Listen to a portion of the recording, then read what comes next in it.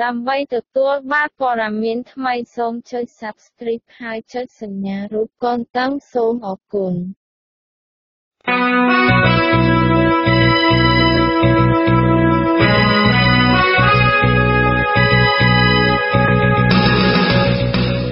You're listening to Radio Free Asia. The following program is in Khmer.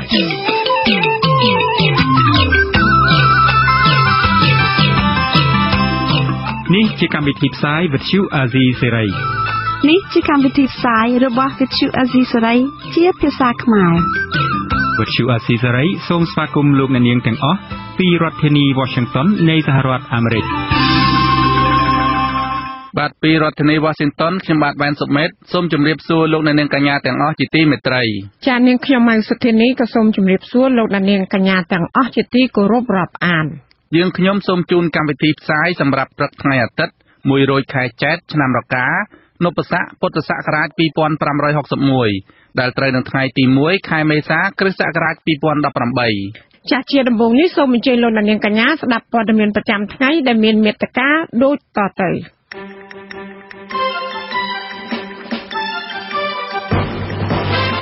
អតីតអភិបាលខេត្តតាកែវសារភាពថាលោកមានទំនាក់ទំនងស្នេហាត្រីកោណនិងស្ត្រីរងគ្រោះដែលត្រូវគេសម្លាប់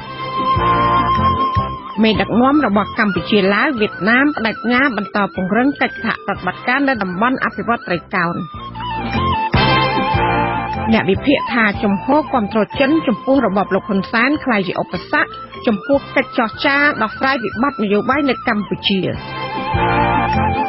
សង្គមស៊ីវិលបារម្ភថាការបោះឆ្នោតខែកក្កដាគ្មានយុត្តិធម៌ដោយសារតែគ្មានបកប្រឆាំងរួមនឹងព័ត៌មានផ្សេងៗមួយចំនួនទៀត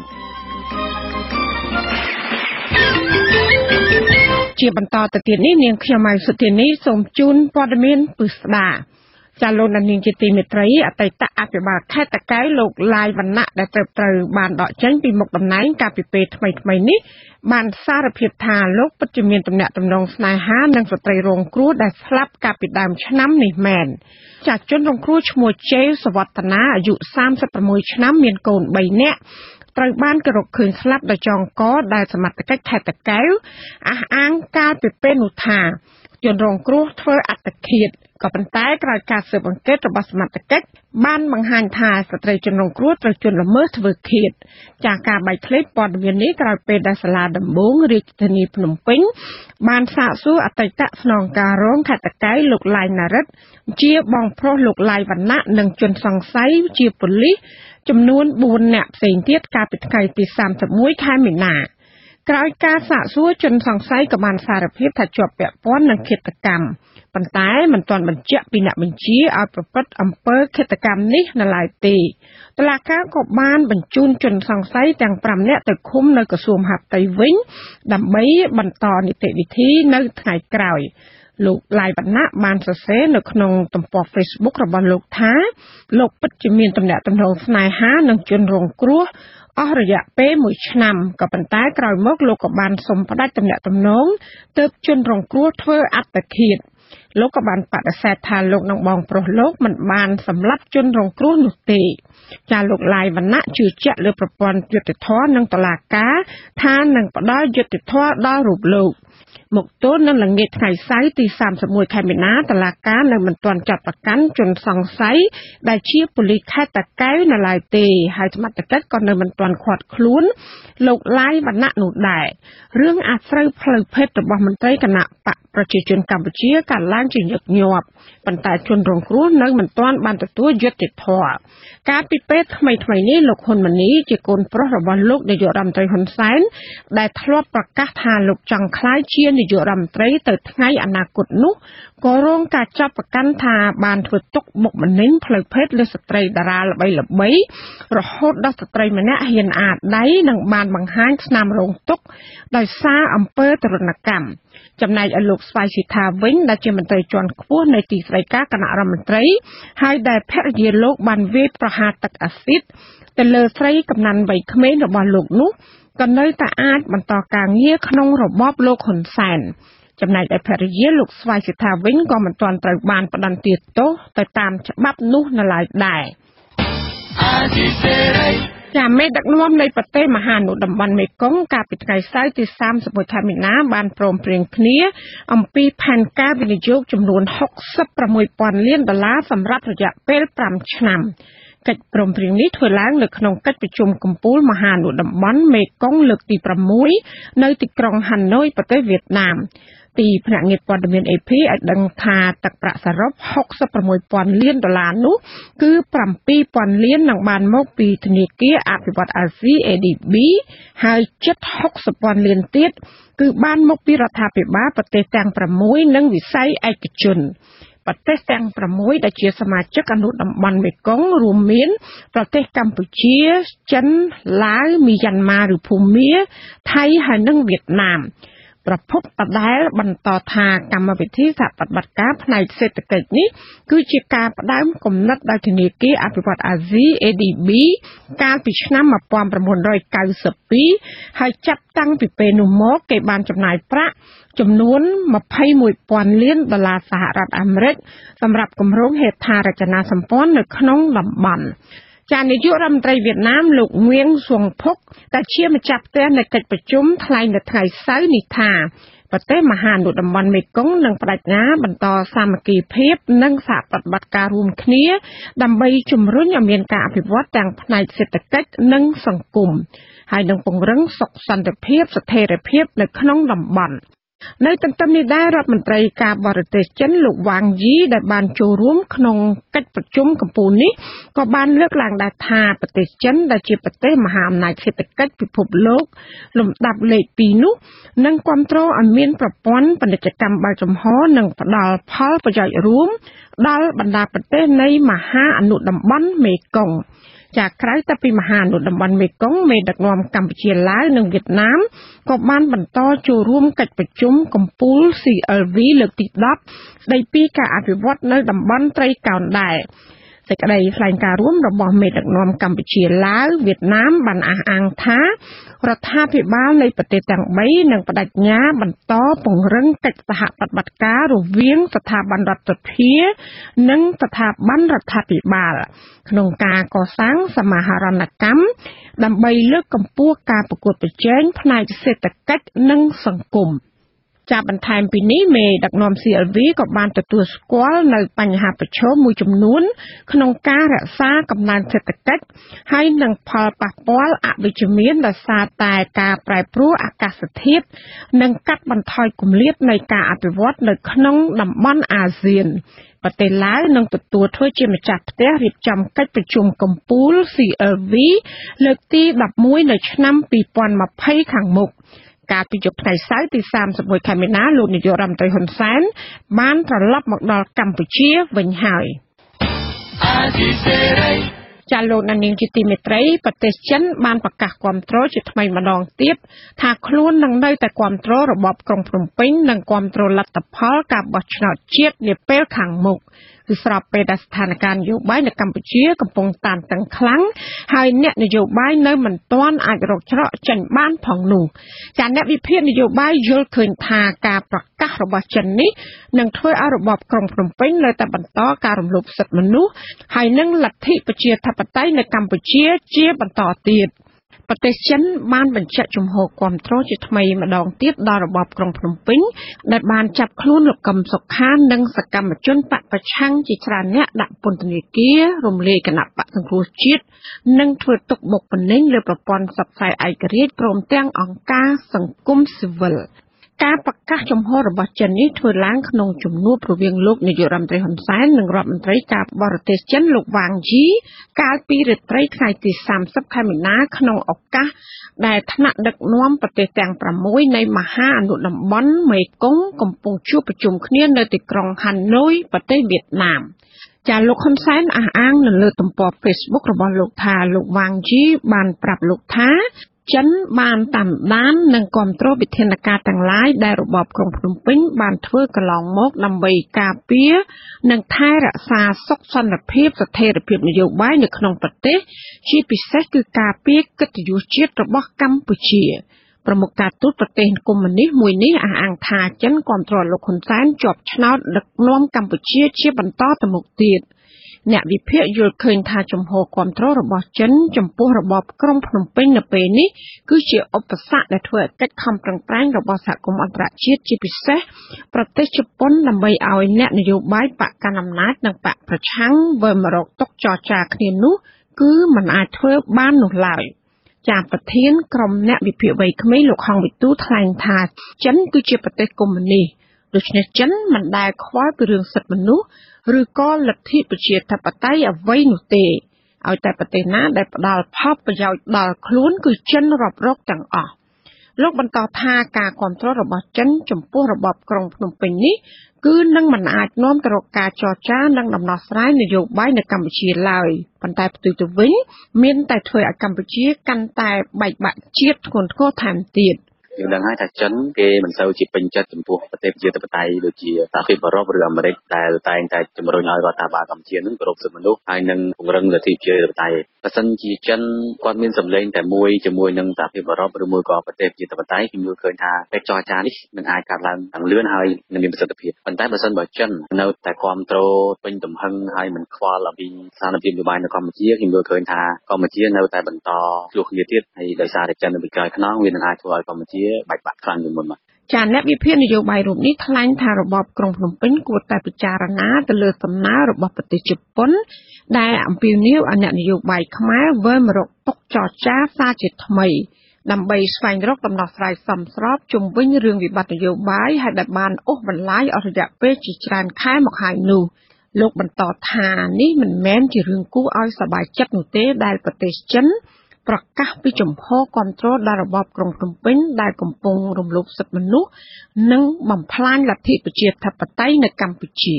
ចេតនាល្អរបស់គាត់គឺគាត់មិនស្កោតទោសមិនដាក់ទណ្ឌកម្មឬក៏គាត់មិនចុះហត្ថលេខាដើម្បីនឹងស្នើសុំអីទេគាត់សុខចិត្តធ្វើខ្លួនជាអ្នកនៅកណ្ដាលវិញមានន័យថាជប៉ុនគាត់បង្ហាញឆន្ទៈខ្វល់ខ្វាយអំពីកម្ពុជាចង់ឲ្យកម្ពុជានឹងឈានទៅរកកិច្ចចរចាប៉ុន្តែយើងមើលឃើញតែចិនវិញគេអត់ខ្វល់មិនចង់នេះហើយបានជាខ្ញុំគិតថានឹងវាអាស្រ័យទៅលើមេដឹកនាំយើងវិញទេតើមេដឹកនាំយើងគាត់ស្រឡាញ់អំណាចជាងគាត់ស្រឡាញ់មុខមាត់ជាងឬមួយគាត់ស្រឡាញ់ជាតិជាងនេះជារឿងរបស់មេដឹកនាំចាស់ការពីប្រមាណថ្ងៃមុននេះលោកនាយករដ្ឋមន្ត្រីហ៊ុនសែនទើបតែបានបដិសេធចំពោះកិច្ចខំប្រឹងប្រែងនានាដើម្បីស្វែងរកដំណោះស្រាយនយោបាយនៅមុនការបោះឆ្នោតជាតិនាខែកក្កដាខាងមុខលោកថែមទាំងបានច្រានចោលកង្វល់របស់ប្រទេសជប៉ុនដែលចង់ឃើញអ្នកនយោបាយខ្មែរត្រូវរើគ្នាឡើងវិញផងដែរជប៉ុនគេមិនមកធ្វើរឿងឈួតនោះទេជប៉ុនគេស្គាល់ឯករាជ្យអធិបតេយ្យរបស់ខ្មែរច្បាស់ណាស់គេមានកិច្ចពិភាក្សានយោបាយរបស់គេហើយមិនមែនប្រធានបទរបស់លោកឯងទេមេដឹកនាំនៃរបបក្រុងភ្នំពេញរូបនេះធ្លាប់បានប្រកាសថាចិនគឺជាខ្នងបង្អែកដ៏រឹងមាំរបស់កម្ពុជាហើយកំពូលមហាអំណាចអាស៊ីមួយនេះនឹងបន្តជួយកម្ពុជាគ្រប់កលៈទេសៈប៉ុន្តែអ្នកវិភាគនិងអ្នកឃ្លាំមើលស្ថានភាពនយោបាយកម្ពុជាយល់ឃើញស្របគ្នាថាការលំអៀងខ្លាំងទៅរកចិននេះមិនមែនជាគោលនយោបាយការបរទេសឆ្លាតវៃនោះទេហើយថាបន្តិចម្ដងរបបក្រុងភ្នំពេញកំពុងធ្វើឲ្យខ្លួនឯងនៅឯកោពីសហគមន៍អន្តរជាតិដែលបានជួយឈឺឆ្អាលរឿងការគោរពសិទ្ធិមនុស្សនិងលទ្ធិប្រជាធិបតេយ្យនៅកម្ពុជាគណៈកម្មាធិការជាតិរៀបចំការបោះឆ្នោតហៅកាត់ថាកោជបប្រកាសជ្រើសរើសមន្ត្រីជាប់កិច្ចសន្យារយៈពេលខ្លីចំនួនជាង700នាក់សម្រាប់បម្រើឲ្យការបោះឆ្នោតជាតិខាងមុខចាមន្ត្រីសង្គមស៊ីវិលបារម្ភថាការបោះឆ្នោតជាតិនឹងគ្មានយុត្តិធម៌គណៈដែលចំនួននយោបាយមិនត្រូវបានទាន់ដោះស្រាយបញ្ចប់จากពីរដ្ឋធានី Washington លោកយុនសមៀនរាយការណ៍ព័ត៌មាននេះទោះបីជាចំនួននយោបាយរវាងគណៈបកប្រជាជនកម្ពុជានិងគណៈបកសង្គ្រោះជាតិនៅមិនទាន់ត្រូវបានដោះស្រាយក្តីប៉ុន្តែស្ថាប័នរៀបចំការបោះឆ្នោតនៅតែបន្តនីតិវិធីរបស់ខ្លួនទៅតាមប្រតិទិនសម្រាប់ការបោះឆ្នោតនៅថ្ងៃទី29កក្កដាសេចក្តីជូនដំណឹងរបស់កោជបដែលអាស៊ីសេរីទទួលបាននៅថ្ងៃទី31មីនាឲ្យដឹងថាគណៈកម្មការរាជធានីខេត្តរៀបចំការបោះឆ្នោតទាំង25ទូទាំងប្រទេសត្រូវការជ្រើសរើសមន្ត្រីជាប់កិច្ចសន្យារយៈពេលខ្លីចំនួន702នាក់ដើម្បីបម្រើការងារនៅលេខាធិការដ្ឋាននៃគណៈកម្មការរាជធានីខេត្តរៀបចំការបោះឆ្នោតសម្រាប់ការបោះឆ្នោតជ្រើសតាំងតំណាងរាស្ត្រនីតិកាលទី6ឆ្នាំ2018 សេចក្តីជូនដំណឹងឲ្យដឹងថាបេក្ខជនដែលមានបំណងដាក់ពាក្យអាចទៅមើលសេចក្តីជូនដំណឹងស្តីពីការប្រឡងជ្រើសរើសការដាក់ពាក្យសុំប្រឡងចូលបម្រើការងារលក្ខខណ្ឌជ្រើសរើសនិងការដាក់ពាក្យការទទួលពាក្យដែលនឹងបិទផ្សាយចាប់ពីថ្ងៃទី4ខែមេសានៅតាមគណៈកម្មការរាជធានីខេត្តរៀបចំការបោះឆ្នោតនិងទីកន្លែងសាធារណៈក្នុងរាជធានីខេត្តចំពោះពាក្យសុំប្រឡងចូលបម្រើការងារនេះនឹងមានចែកជូនដោយឥតគិតថ្លៃហើយចាប់ផ្ដើមទទួលពាក្យនៅថ្ងៃទី12ខែមេសានិងឈប់ទទួលពាក្យនៅថ្ងៃទី22ខែមេសានាយកប្រតិបត្តិអង្គការ Netflix ដែលជាអង្គការឃ្លាំមើលដំណើរការបោះឆ្នោតលោកសំគុណធីមីមានប្រសាសន៍ថាលោកបារម្ភចំពោះចំនួននយោបាយសប្តាហ៍ថ្ងៃនេះដែលចេះតែអូសបន្លាយទៅមុខហើយធ្វើឲ្យការបោះឆ្នោតនឹងមិនសេរីយុត្តិធម៌និងត្រឹមត្រូវលោកស្នើសុំឲ្យអ្នកនយោបាយគួរតែដោះស្រាយបញ្ចប់ចំនួននយោបាយនៅមុនការបោះឆ្នោតមកដល់ប៉ុន្តែវាផលបាក់នៅពេលបន្ទាប់ពីបោះឆ្នោតនឹងរាប់ផលិតឆ្នោតហើយប្រកាសលទ្ធផលនោះតើមានចំនួនប្រទេសណាខ្លះដែលសហគមន៍អន្តរជាតិចំនួនប្រមាណដែលលោកទទួលស្គាល់ជាផ្លូវច្បាប់បាទនៅមុនការបោះឆ្នោតមកដល់ថ្នាក់ដឹកនាំគណៈបកសង្គ្រោះជាតិកំពុងស្វាស្វែងគ្រប់មធ្យោបាយជួបសន្ទនាជាមួយថ្នាក់ដឹកនាំគណៈបកកណ្ដាលអំណាចដើម្បីដោះស្រាយចំនួននយោបាយហើយចូលរួមការបោះឆ្នោតទាំងអស់គ្នាប៉ុន្តែលោកនាយករដ្ឋមន្ត្រីហ៊ុនសែនបានប្រកាសម្ដងហើយម្ដងទៀតថាលោកមិនចរចាដោះស្រាយនយោបាយដាច់ខាតជាមួយមន្ត្រីគណៈបកសង្គ្រោះជាតិដែលលោកចាត់ទុកថាសុទ្ធតែជាមនុស្សក្បត់ជាតិនិងជាប់គុកមន្ត្រីគណៈបកប្រឆាំងព្រមានថាប្រសិនបើគ្មានដំណោះស្រាយនយោបាយមុនការបោះឆ្នោតដើម្បីឲ្យគណៈបកប្រឆាំងអាចចូលរួមការបោះឆ្នោតបានទេគណៈបកប្រឆាំងនឹងស្នើឲ្យអន្តរជាតិធ្វើអន្តរាគមន៍ពន្យាពេលការបោះឆ្នោតនៅខែកក្កដាខាងមុខនេះខ្ញុំយុនសាមៀនអាស៊ីសេរីពីរដ្ឋធានី Washington លោកអ្នកនាងកញ្ញាកំពុងស្ដាប់ការផ្សាយរបស់វិទ្យុអាស៊ីសេរីពីរដ្ឋធានី Washington សហរដ្ឋអាមេរិកតើសន្ទរកថាលោកហ៊ុនសែនមានប្រយោជន៍សម្រាប់ជាតិនិងពលរដ្ឋដែរឬទេសូមលោកអ្នកនាងរងចាំស្ដាប់សេចក្តីរាយការណ៍អំពីរឿងនេះនៅក្រៅការផ្សាយព័ត៌មាននាពេលបន្តិចទៀតនេះបាទសូមអរគុណលោកអ្នកនាងជាទីមេត្រីពីខេត្តស្ទឹងត្រែងឯណោះវិញប្រជាពលរដ្ឋដែលយល់ព្រមទទួលសំណងពីក្រុមហ៊ុនទំនប់វារីអគ្គិសនីសេសានក្រោម2ហើយដែលរស់នៅឃុំស្រែកោតថ្មីស្រុកសេសានចំនួន30គ្រួសារបានត្អូញត្អែអំពីបញ្ហាខ្វះខាតដីធ្វើកសិកម្មចិញ្ចឹមជីវិតចាបរដ្ឋទាំងនោះអះអាងថាការផ្ដល់សំណងរបស់ក្រុមហ៊ុនជូនប្រជាពលរដ្ឋមួយគ្រួសារដី5ហិកតានោះគឺនៅកន្លែងខ្លះជាតំបន់ទឹកលិចនិងតំបន់ខ្លះទៀតក្រុមហ៊ុននៅមិនទាន់ឈូសឆាយចាលោកវ៉ាន់សុមេតរាយការណ៍ព័ត៌មាននេះពលរដ្ឋប្រមាណ30គ្រួសារក្នុងនោះ10គ្រួសារទើបតែសម្រេចចិត្តព្រមទទួលសំណងបានមកតាំងទីលំនៅក្នុងភូមិស្រែកោថ្មីឲ្យដឹងនៅថ្ងៃទី31មីនាថាក្រុមហ៊ុននិងអាជ្ញាធរបានរុញច្រានគ្នាទៅវិញទៅមកក្នុងការដោះស្រាយបញ្ហាកង្វះដីនៅពេលរដូវវស្សាកាន់តែគៀកមកពួកគាត់អះអាងថាពលរដ្ឋនៅមិនទាន់មានដីសម្រាប់ធ្វើកសិកម្មនៅឡើយទេពលរដ្ឋរស់នៅក្នុងភូមិស្រែកោថ្មីថ្លែងក្នុងលក្ខខណ្ឌមិនបញ្ចេញឈ្មោះអះអាងថាពលរដ្ឋបានជូនដំណឹងឲ្យអាជ្ញាធរជួយដោះស្រាយករណីនេះច្រើនសារមកហើយតែដូចជាចាក់ទឹកលើខ្នងទាត្បិតអាជ្ញាធរនិងក្រុមហ៊ុនមិនបានយកចិត្តទុកដាក់ដោះស្រាយសំណុំពរនិងពាក្យបណ្ដឹងរបស់ពួកគាត់នោះទេលោកថាពលរដ្ឋដែលកើតទុកមិនសុខចិត្តបញ្ហានេះក្រុងនាំគ្នាជួបប្រជុំតវ៉ាដើម្បីស្វែងរកដំណោះស្រាយតែនគរបាលបានរារាំងនិងគំរាមចាប់ដាក់គុកដោយចោទថាជាក្រុមបដិវត្តពណ៌ទេដោះស្រាយទេគេប្រជុំទៅសួរដំណងក្រុមហ៊ុនឆ្លើយប្រាប់ទៅភូមិឃុំទៅភូមិឃុំទៅមកភូមិឃុំឆ្លើយប្រាប់ថាទៅក្រុមហ៊ុនទៅនោះបើមិនលំជុំហើយនោះទៅអាណាវាមេគេផ្អល់វាសិតតែមេសិតតែមានអំណាចទៅខាងនោះឆ្លើយមកខាងនេះទៅខាងនេះប្រាប់ឆ្លើយទៅខាងនោះមនុស្សយ៉ាងណាមួយដែលប្រកបប្រកបទទួលការខុសត្រូវអដែងផលប៉ះពាល់ដីស្រកសងឲ្យវាលិចទឹកលិចអីហ្នឹង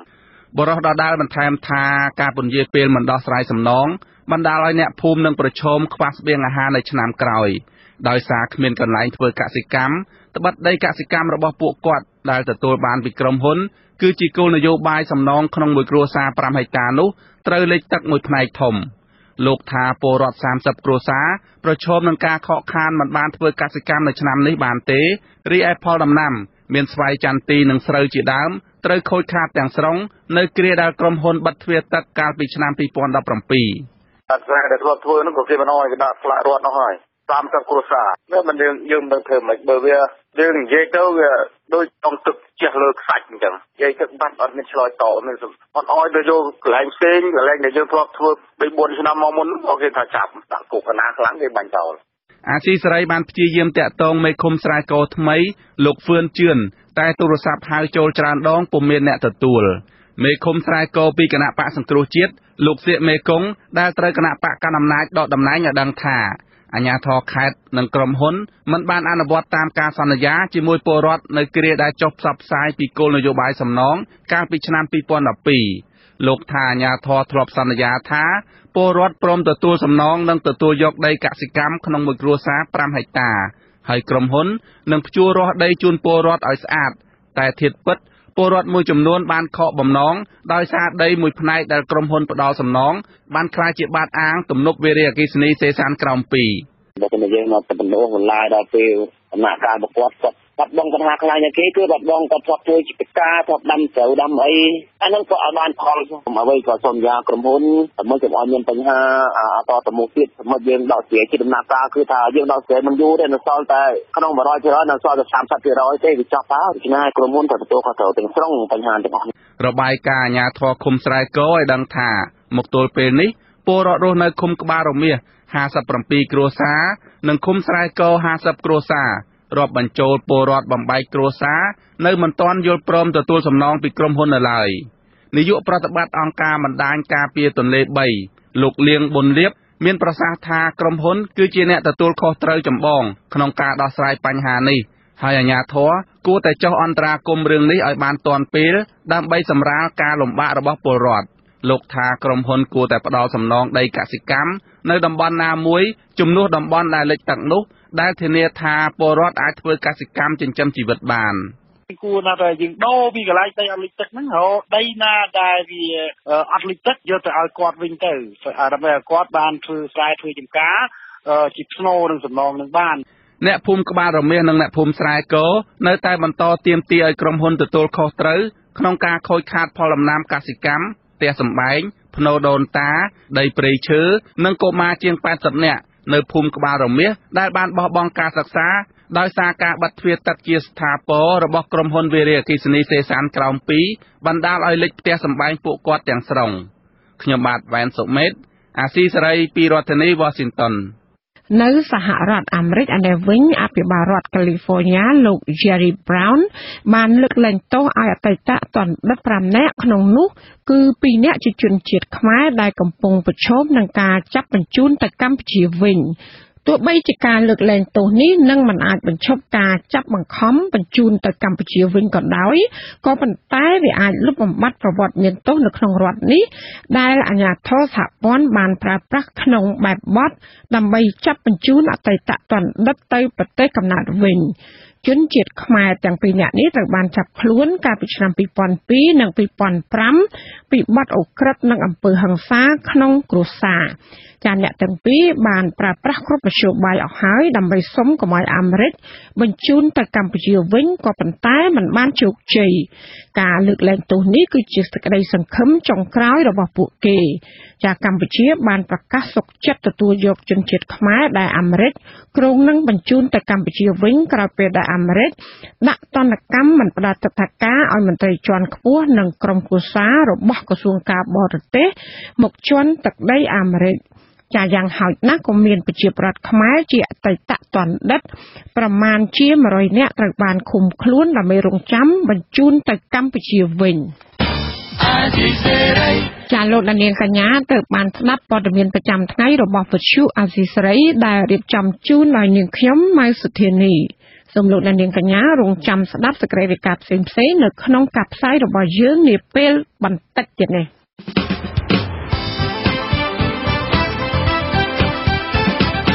លោកនាងកញ្ញាអ្នកស្ដាប់ជាទីមេត្រីនៅក្នុងការផ្សាយជាបន្តទៅទៀតនេះយើងខ្ញុំមានសេចក្តីរាយការណ៍ពិស្ដារស្ដីអំពីពលរដ្ឋនិងអ្នកវិភាគរិះគន់សន្ទរកថាលោកហ៊ុនសែនថាគ្មានប្រយោជន៍ដល់ជាតិនិងពលរដ្ឋប្រជាសហគមន៍ខេត្តត្បូងឃ្មុំសង្ឃឹមថាតុលាការនឹងពន្យានីតិវិធីលើសំណុំរឿងបំផ្លាញព្រៃសហគមន៍សង្គមស៊ីវិលខ្លំមើលបញ្ហាព្រៃឈើថាការព្រួយបារម្ភរបស់រដ្ឋមន្ត្រីបរិស្ថានជុំវិញការរត់ពន្ធឈើនិងសត្វកម្រគឺជារឿងហួសពេលហើយនៅចុងកម្មវិធីលោកនាងនឹងបានស្ដាប់ព័ត៌មានបញ្ចប់ សូមអញ្ជើញលោកអ្នកនាងស្ដាប់ការផ្សាយរបស់យើងខ្ញុំដែលមានជាបន្តទៅទៀតដូចតទៅ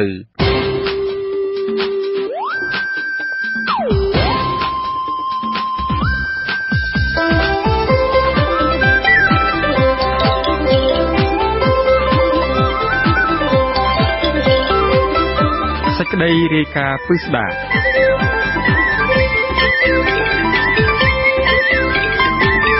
លោកអ្នកនាងអ្នកស្ដាប់ជាទីមេត្រីប្រជាពលរដ្ឋនិងអ្នកវិភាគមើលឃើញថាលោកនាយករដ្ឋមន្ត្រីហ៊ុនសែនប្រើប្រាស់ពេលវេលាថ្លែងសន្ទរកថាមិនសូវមានអត្ថរសនិងអត្ថន័យសម្រាប់ជាប្រយោជន៍ដល់ជាតិនិងប្រជាពលរដ្ឋនោះទេការលើកឡើងនេះបន្ទាប់ពីលោកហ៊ុនសែនចំណាយពេលស្ទើររាល់ថ្ងៃដើរថ្លែងសន្ទរកថាហើយខ្លឹមសារភាគច្រើននៅក្នុងសន្ទរកថាទាំងនោះគឺគ្មានអ្វីទេគឺមានតែការវាយប្រហារបកប្រឆាំងនិងការអួតអាងអំពីស្នាដៃរបស់របបលោកតែប៉ុណ្ណោះបាទពីរដ្ឋធានី Washington លោកមួងណារ៉េតរាយការណ៍អំពីព័ត៌មាននេះស្របពេលដែលការបោះឆ្នោតជាតិឆ្នាំ2018ខិតជិតចូលមកដល់លោកហ៊ុនសែនបានបង្ហាញខ្លួនតាមវេទិកាសាធារណៈស្ទើរតែរាល់ថ្ងៃដើម្បីថ្លែងសន្ទរកថាឬក៏ឃោសនារកសម្លេងឆ្នោតដើម្បីស្ដារប្រជាប្រិយភាពឡើងវិញក្រោយគណៈបកប្រជាជនកម្ពុជាបានបាត់បង់សម្លេងយ៉ាងធ្ងន់ធ្ងរចាប់តាំងពីឆ្នាំ2013ទោះជាយ៉ាងនេះក្តីប្រជាពលរដ្ឋដែលស្ដាប់សន្ទរកថារបស់លោកហ៊ុនសែនសម្ដែងការមិនពេញចិត្តចំពោះអាកប្បកិរិយានិងពាក្យសម្ដីទាំងនោះខ្ញុំឃើញជាក់ស្ដែងយកឱកាសដោយថាចែកសញ្ញាបត្រឲ្យពួកនិស្សិតបើចែកសញ្ញាបត្រឲ្យពួកនិស្សិតគាត់មិនបានទៅនិយាយឬក៏សន្ទរកថាអីឲ្យបានច្បាស់លាស់ជាភាពជាថ្នាក់ដឹកនាំមានភាពទទួលខុសត្រូវអីទេគឺបែរជាឆ្លៀតឱកាសយកនយោបាយមកវាយប្រហារដូចជាទៅខាងបពប្រឆាំងឆ្លៀតពេលចំណេញនយោបាយយកភាសាអសុរោះមកនិយាយឲ្យនិស្សិតឲ្យស្ដាប់ហើយគាត់និស្សិតហ្នឹងគាត់រៀនចេះដឹងដែរបែរទៅជានិយាយចំណុចអសុរោះមកនាំគ្នាទះដៃស្រែកហូហើយបែរជាទៅគាំទ្រអញ្ចឹងវិញកម្មករនិងសិស្សនិស្សិតឬក៏ទស្សនិកជនភាគច្រើនតែងតែទទួលបានប្រាក់ជាថ្នូរទៅនឹងការចំណាយពេលអង្គុយស្ដាប់សន្ទរកថារបស់លោកហ៊ុនសែនពេលខ្លះអ្នកស្ដាប់ភ្ញាក់ផ្អើលចំពោះកាយវិការនិងសម្ដីច្រឡោងខាមអាមឹងយ៉ាងអសុរោះពាក្យសម្ដីរបស់លោកហ៊ុនសែនខ្លះទៀតក៏ត្រូវបានអ្នកលេង Facebook យកមកកាត់តចែកចាយពេញបណ្ដាញសង្គមទុកជាការលេងសើចនិងជាការចំអកទៀតផងគិតត្រឹមខែសីហាចុងឆ្នាំ2017រហូតដល់ខែមីនាឆ្នាំ2018នេះគឺលោកហ៊ុនសែនបានថ្លែងសន្ទរកថានៅក្នុងពិធីជួបជាមួយនឹងកម្មករគ្រូបង្រៀនគ្រូពេទ្យនិងពិធីចែកសញ្ញាបត្រដល់និស្សិតរួមទាំងពិធីសម្ពោធសមិទ្ធិនានាមិនតិចជាង50ដងនោះទេដោយក្នុងម្ដងលោកចំណាយពេលមិនតិចជាង1ម៉ោងនោះឡើយអត្ថន័យភាគច្រើននៅក្នុងសន្ទរកថាទាំងនោះគឺលោកហ៊ុនសែនបានលើកឡើងដដែលជាដដែលអំពីស្នាដៃរបស់លោកដូចជាស្នាដៃកម្ចាត់របបប៉ុលពតនិងវាយប្រហារបកសង្គ្រោះជាតិរិះគន់អ្នកធ្វើការសង្គមរិះគន់អ្នកវិភាគនយោបាយនិងស្ត្រីមេម៉ាយចាស់ព្រឹទ្ធាចារ្យអ្នកយកព័ត៌មានដែលហ៊ានរាយការណ៍ពិតអំពីភាពផ្ដាច់ការនៅក្នុងការដឹកនាំរបស់លោកនិងប្រមាថសហរដ្ឋអាមេរិកជាដើមការប្រមាថប៉ះចំប្រទេសមហាអំណាចមួយនេះក៏ត្រូវមន្ត្រីឯកអគ្គរដ្ឋទូតអាមេរិកទ្រាំមិនបានរហូតហ៊ានតបវិញថាលោកហ៊ុនសែនថ្លែងផ្ដេសផ្ដាសនិងលបជាដើមមិនតែប៉ុណ្ណោះសូម្បីតែព្រះសង្ឃក៏លោកហ៊ុនសែនមិនលើកលែងឲ្យនោះដែរមិនថាសារដែលលោកកំពុងថ្លែងនោះធ្វើនៅចំពោះមុខព្រះភ័ក្ត្រព្រះសង្ឃនោះឡើយប្រជាពលរដ្ឋលើកឡើងថាលោកនាយរដ្ឋមន្ត្រីហ៊ុនសែនគួរតែចោះដោះស្រាយបញ្ហាទុក្ខលំបាករបស់ប្រជាពលរដ្ឋឲ្យបានគ្រប់ទីកន្លែងជាពិសេសពង្រឹងការអនុវត្តគោលនយោបាយរបស់ខ្លួនឲ្យមានប្រសិទ្ធភាពជាជាងចំណាយពេលដើរនិយាយបបាច់បបោចឥតបានការនៅចំពោះមុខប្រជាពលរដ្ឋស្ទើរតែមិនលួសថ្ងៃដូច្នេះប្រជាពលរដ្ឋក៏បានរិះគន់ចំពោះឧបនាយករដ្ឋមន្ត្រីរដ្ឋមន្ត្រីនិងមន្ត្រីធំមួយចំនួនទៀតដែលតែងតែទៅអង្គុយហាយហោមខាងក្រោយចាំស្ដាប់លោកហ៊ុនសែននិយាយនិងទះដៃសាទរសូម្បីតែសម្ដីរបស់លោកហ៊ុនសែនគ្រោតគ្រាតនិងអសិលធម៌យ៉ាងណាក៏ដោយពលរដ្ឋលើកឡើងបន្ថែមថាមន្ត្រីទាំងនោះមិនបានបំពេញតួនាទីស្នូលរបស់ខ្លួនទៅតាមមុខងារឬក៏តាមក្រសួងនោះឡើយពលរដ្ឋចាត់ទុកការចំណាយពេលរបស់មន្ត្រីធំទាំងនោះគឺជាការលួចពេលឬក៏ម៉ោងការងាររដ្ឋទៅដើរតាមលោកនាយរដ្ឋមន្ត្រីហ៊ុនសែនគ្រប់ច្រកល្ហកធ្វើឲ្យប្រទេសជាតិខាតបង់ធំធេងណាស់អំពើអយុត្តិធម៌នោះគឺវាច្រើនណាស់នៅក្នុងស្រុកខ្មែរនេះគឺស្ទឹងតែនឹងគ្រប់រឿងគ្រប់ស្រុកគ្រប់ខេត្តក្រុងតែម្ដងអញ្ចឹងទៅពួកគាត់ជាអ្នកមានអំណាចគឺជាមន្ត្រីធំគាត់បែរជាមិនយកពេលវេលានឹងមកគិតពីសុខទុក្ខប្រជាពលរដ្ឋដែលរស់នៅក្នុងតំបន់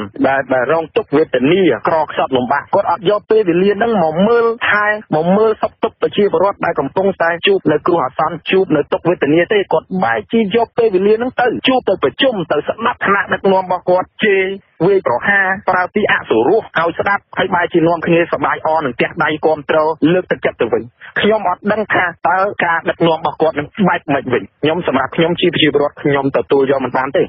ប្រធានក្រុមអ្នកវិភាគវ័យក្មេងលោកហងវិទូឯណោះសង្កេតឃើញថាទាល់តែចិត្តបោះឆ្នោតទើបលោកហ៊ុនសែនបង្ហាញកាយវិការយកចិត្តយកថ្លើមប្រជាពលរដ្ឋជាពិសេសទៅលើក្រុមមនុស្សដែលមានសម្លេងឆ្នោតខ្លាំងដូចជាកម្មកររោងចក្រនិងសិស្សនិស្សិតជាដើមក៏ប៉ុន្តែបញ្ហាទុក្ខសោកជាច្រើនរបស់ប្រជាពលរដ្ឋទូទៅនៅមិនទាន់ត្រូវបានដោះស្រាយដដែលលើសពីនេះលោកហ៊ុនសែនតែងតែយកវេទិកាជួបកម្មករនិងសិស្សនិស្សិតជាដើមនោះថ្លែងសន្ទរកថាវាយប្រហារទៅលើបកប្រឆាំងប្រើភាសានយោបាយហិង្សានិងបង្ហាញគំរូមិនល្អមួយចំនួនដល់ប្រជាពលរដ្ឋលោកហងវិទូយល់ថាប្រសិនបើលោកហ៊ុនសែននៅតែប្រកាន់ខ្ជាប់សកម្មភាពបែបនេះគឺមិនបានផលចំណេញនយោបាយនោះទេតែបែរជាថែមទាំងខាតបង់សម្លេងឆ្នោតកាន់តែខ្លាំងលើសដើមទៅវិញបាទខ្ញុំមើលឃើញថាដូចជាបានផលអវិជ្ជមានច្រើនជាងបាទទាំងពាក្យសម្ដីអសុរោះទាំងសារនយោបាយក៏ដូចជាការតំណែងតំណងតជាមួយនឹងកម្មករមួយជាប្រវត្តិមួយតែហ្នឹងគឺខ្ញុំយល់ឃើញថាជារួមគឺមានផលអវិជ្ជមានច្រើនជាងវិជ្ជមានបាទជាទូទៅខ្ញុំឃើញមេដឹកនាំដែលគាត់ដឹកនាំបានល្អគាត់តែងតែធ្វើរឿង3សំខាន់ទី1គឺគាត់ត្រូវតែចុះស្វែងយល់ឲ្យបានស៊ីជម្រៅអំពីទុក្ខសោករបស់ប្រជាពលរដ្ឋជាតែចំណាយពេលច្រើននេះគឺនៅប្រទេសថៃគេមានពេលនិយាយតែ15នាទីឧបមាក្នុងមួយថ្ងៃគាត់និយាយតែ10នាទីអញ្ចឹងគាត់ព្យាយាមស្វែងរកថាតើប្រជាពលរដ្ឋគាត់មានទុក្ខបាយខ្លះហ្នឹងទី1ទី2គាត់ព្យាយាមនៅក្នុងការនិយាយលើកទឹកចិត្តក៏ដូចជាផ្ញើសារដើម្បីឲ្យមានការបង្រួបបង្រួមរវាងអ្នកនយោបាយនិងប្រជាពលរដ្ឋអាហ្នឹងគឺចាំបាច់បំផុតចំណុចទី3អ្នកនយោបាយដែលល្អនិងមេដឹកនាំល្អដែលគាត់ធ្វើហ្នឹងគឺថាគាត់ព្យាយាមនៅក្នុងការអភិវឌ្ឍប្រទេសជាតិហ្នឹងប្រកបដោយតម្លាភាពហើយអត់ប្រកាន់បកកាន់ពួកឯងឃើញកន្លងមកគាត់មានការប្រកាន់បកកាន់ពួកអីចឹងខ្ញុំយល់ឃើញថាវាជាចំណុចមិនល្អដែរសម្រាប់យើងជាមេដឹកនាំកម្ពុជានៃប្រទេសជាតិមួយបាទកាលគណៈបកប្រជាជនកម្ពុជានៅមានប្រជាប្រិយភាពនិងក្តាប់អាសនៈសភាចំនួន90អាសនៈនោះគឺលោកហ៊ុនសែនកម្រចេញមុខជាសាធារណៈញឹកញាប់បែបនេះណាស់មិនតែប៉ុណ្ណោះលោកធ្លាប់អួតអាងថាបើទោះបីជាលោកមិនចេញមុខក៏នៅតែឈ្នះឆ្នោតដឹកនាំប្រទេសដែរក៏ប៉ុន្តែក្រោយការបោះឆ្នោតជាតិឆ្នាំ2013អ្វីប្រែប្រួលមិនដូចអ្វីដែលលោកធ្លាប់អួតនោះទេព្រោះគណៈបកកណ្ដាលអំណាចជ្រុះបាត់កៅអីអស់22ទៅគណៈបកប្រឆាំងមិនតែប៉ុណ្ណោះរហូតមកដល់ការបោះឆ្នោតឃុំសង្កាត់ឆ្នាំ2017គណៈបកសង្គ្រោះជាតិឈ្នះអាសនៈឃុំសង្កាត់ជិត500ឃុំសង្កាត់និងក្រុមប្រឹក្សាឃុំសង្កាត់សរុបជាង5000តំណែងឯណោះចាប់ពីពេលនោះមកលោកហ៊ុនសែនបានចេញទៅក្រៅថ្លែងសន្ទរកថាស្ទើរគ្មានពេលទំនេរការប្រឹងចេញមុខថ្លែងសន្ទរកថាគ្មានលុះពេលនេះគឺមិនមែនធ្វើឡើងដោយចៃដន្យនោះទេក៏ប៉ុន្តែធ្វើឡើងនៅក្រៅពេលដែលគណៈបកប្រជាជនកម្ពុជាបានបាត់បង់សម្លេងឆ្នោតគាំទ្រសន្ធឹកសន្ធាប់ទៅលើគណៈបកសង្គ្រោះជាតិកាលពីក្នុងការបោះឆ្នោតជាតិនិងឃុំសង្កាត់ចុងក្រោយនេះឯងអ្នកស្រាវជ្រាវការអភិវឌ្ឍសង្គមលោកបណ្ឌិតមាសនេះមានប្រសាសន៍ថាការកើនឡើងសម្លេងឆ្នោតរបស់គណៈបកប្រឆាំងបានធ្វើឲ្យគណៈបកប្រជាជនកម្ពុជាព្រួយបារម្ភយ៉ាងខ្លាំងអំពីការបោះឆ្នោតនៅពេលខាងមុខនេះលោកបន្តថាការចុះតាមវេទិកាសាធារណៈដើម្បីថ្លែងសន្ទរកថារបស់លោកហ៊ុនសែននេះគឺជាផ្នែកមួយនៃការស្ដារប្រជាប្រិយភាពរបស់ខ្លួនឡើងវិញតែប៉ុណ្ណោះដោយសារអ្នកគ្រប់គ្រងកាន់តែបកបកយគ្នានឹងឯងដែលធ្វើឲ្យយើងមានវិបត្តិនយោបាយបច្ចុប្បន្នរហូតមកដល់បច្ចុប្បន្ននេះគឺដោយសារតែការព្រួយបារម្ភណាគឺថាមានការភ័យខ្លាចអ្នកកំពុងឈ្នះភ័យខ្លាចចាញ់ហើយអ្នកកំពុងចាញ់ក៏មិនទាន់ច្បាស់លាស់តែខ្លួនឯងនឹងទៅឈ្នះបានអញ្ចឹងបានជាវាមានវិបត្តិនយោបាយដល់សប្តាហ៍នេះគឺអ្វីដែលនៅទីក្រោយវិបត្តិនយោបាយគឺការព្រួយបារម្ភទៅលើការបាត់បង់ប្រជាប្រិយភាពនេះមែនបាទអញ្ចឹងការចុះនេះក៏ជាផ្នែកមួយនៃការខំប្រឹងប្រែងដើម្បីឲ្យបានប្រជាប្រិយភាពឡើងវិញហើយខ្ញុំគិតថាការរំលាយគណៈបកសង្គ្រោះជាតិវាក៏ជាផ្នែកមួយនៃការដកឃ្លាដើម្បីកុំឲ្យគណៈបកប្រឆាំងមួយនឹងអាចឈានទៅរកការកាន់អំណាចបានវាសិតតែជាមធ្យោបាយធ្វើដើម្បីពជាពេលក្នុងការតាមទំនុកចិត្តរបស់ខ្លួនឡើងវិញណាបាទលោកបណ្ឌិតមាសនេះបន្តថាការដែលបញ្ចេញសារនយោបាយនិងផ្លាស់ប្តូរសារនយោបាយលឿនពេកដូច្នេះនៅមុនពេលបោះឆ្នោតគឺសារនយោបាយទាំងអស់នោះនឹងត្រូវបានមហាជនរិះគន់ថាគ្រាន់តែជាសារនយោបាយប្រជាពិធដ្ឋធ្វើឲ្យល្អមើលតែប៉ុណ្ណោះលោកផ្ដល់មតិថាប្រសិនបើគណៈបកប្រជាជនកម្ពុជាមិនធ្វើកំណែទម្រង់ឬក៏ពិនិត្យឡើងវិញនៅមូលហេតុដើមដែលនាំឲ្យបាត់បង់ប្រជាប្រិយភាពនោះទេការធ្វើប្រជាពិធដ្ឋផ្សេងនឹងគ្មានប្រសិទ្ធភាពនោះឡើយ ជាទស្សនៈរបស់ខ្ញុំគណៈបកកណ្ដាលអំណាចគួរតែវិលត្រឡប់ទៅធ្វើការឆ្លុះបញ្ចាំងឡើងវិញថាតើមូលហេតុអីខ្លះដែលធ្វើឲ្យប្រជាប្រិយភាពរបស់ខ្លួនត្រូវបាត់បង់នោះរឿងមួយដែលធំតែសំខាន់ដែលធ្វើបាត់បង់នោះគឺការបណ្ដោយឲ្យអំពើអយុត្តិធម៌ឬក៏អំពើហិង្សាផ្សេងៗនេះកើតមានឡើងហើយប្រព័ន្ធយុត្តិធម៌ក៏មិនបានទាន់ធ្វើការដោយឯករាជ្យបានដល់ចឹងទៅវាបានធ្វើឲ្យទំនុកចិត្តរបស់ពលរដ្ឋហ្នឹងត្រូវមានការអន់ចិត្តទៅលើអ្វីដែលកំពុងកើតឡើងនៅក្នុងសង្គមបច្ចុប្បន្នហ្នឹងណាហើយមួយទៀតការរំលាយប្រទេសជាតិដែលមានអ្នកគ្រប់គ្រងរហូតដល់ជាង3លាននាក់វានេះវាក៏ជាកត្តាមួយដែលគណៈបកកណ្ដាលអំណាចត្រូវគិតដែរបាទអ្នកវិភាគលើកឡើងថានៅក្នុងពេលបច្ចុប្បន្ននេះប្រជាពលរដ្ឋទទួលបានព័ត៌មាននិងយល់ដឹងច្រើនជាងមុនហើយអ្វីៗដែលប្រជាពលរដ្ឋចង់ឃើញនោះគឺចង់ឲ្យប្រទេសកម្ពុជាមានការអភិវឌ្ឍជឿនលឿនដូចប្រទេសជិតខាងដូច្នេះអ្នកនយោបាយគួរតែបញ្ឈប់វប្បធម៌នយោបាយប្រជាពិធដ្ឋបោកប្រាស់ហើយងាកមកចាប់ផ្ដើមនិយាយអំពីគោលនយោបាយសំខាន់ៗឲ្យបានច្រើនជាងនេះសម្រាប់អភិវឌ្ឍជាតិដ៏កំសត់មួយនេះវិញរីឯអ្នកស្រាវជ្រាវនយោបាយសន្តិសុខនិងការបរទេសលោកលងកឹមខនយល់ឃើញថាជាតិមួយគឺខុសពីជាតិមួយទៀតពីព្រោះតែគំនិតមិនមែនពីព្រោះតែទឹកដីនោះទេជាតិដែលរីកចម្រើនមេដឹកនាំស្រុកនោះយល់ថាអ្វីក៏ជាតិគេអាចធ្វើបានដែរចំណែកឯជាតិដែលទៅមុខទៅក្រោយឬក៏ទៅមុខមិនរួចគឺមេដឹកនាំជាតិនោះចេះតែយល់ថាអ្វីក៏ទៅមិនរួចដែរហើយធ្វើរឿងដដែលមិនមានគំនិតបង្កើតថ្មីលើសពីនេះលោកបញ្ជាក់ថាបើស្ដាប់មេដឹកនាំប្រទេសជឿនលឿននិយាយនៅក្នុង10នាទីគេនិយាយពីទស្សនវិស័យអនាគតចំនួន7នាទីហើយ2នាទីនិយាយពីបច្ចុប្បន្នចំណែកឯ1នាទីប៉ុណ្ណោះគឺគេនិយាយអំពីអតីតកាលក៏ប៉ុន្តែនៅប្រទេសអន់ថយមេដឹកនាំអ្នកនយោបាយចំណាយពេល7នាទីឯណោះគឺនិយាយតែពីរឿងអតីតកាល2នាទីនិយាយពីបច្ចុប្បន្នភាពហើយមានតែ1នាទីប៉ុណ្ណោះដែលនិយាយពីទស្សនៈអនាគតឬក៏អត់តែម្ដងខ្ញុំបាទមួងណារ៉េតអាស៊ីសេរីរដ្ឋធានី Washington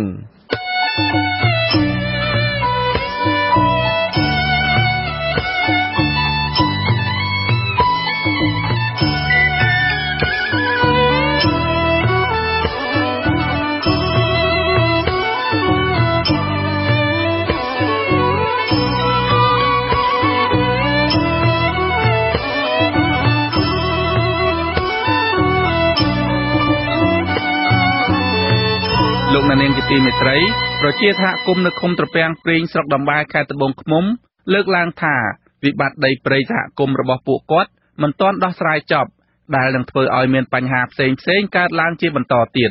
យ៉ាងនេះក្តីប្រជាសហគមន៍មានសង្ឃឹមថាតុលាការនឹងផ្ដល់យុត្តិធម៌ជូនពួកគាត់បាទអ្នកស្រីស្ងួនអមរារាយការណ៍អំពីព័ត៌មាននេះប្រជាសហគមន៍នៅឃុំត្រពាំងព្រីងអំពាវនាវជាថ្មីទៀតសូមឲ្យមន្ត្រីតុលាការខេត្តកំពង់ចាមពន្យល់នីតិវិធីជុំវិញបណ្ដឹងរបស់ពួកគាត់ឲ្យបានឆាប់រហ័សការអំពាវនាវនេះដោយសារតែសវនាសំណុំរឿងកាប់រៀនឈូសឆាយនិងហុំព័ទ្ធដីព្រៃសហគមន៍ត្រូវបានតុលាការលើកពេលជំនុំជម្រះកាលពីថ្ងៃទី27មិនិនាដោយសារដើមបណ្ដឹងមួយចំនួនរួមនឹងមេធាវីការពារក្តីភាគីដើមបណ្ដឹងមិនទទួលបានដីកាកោះឲ្យចូលរួមសវនាការទេ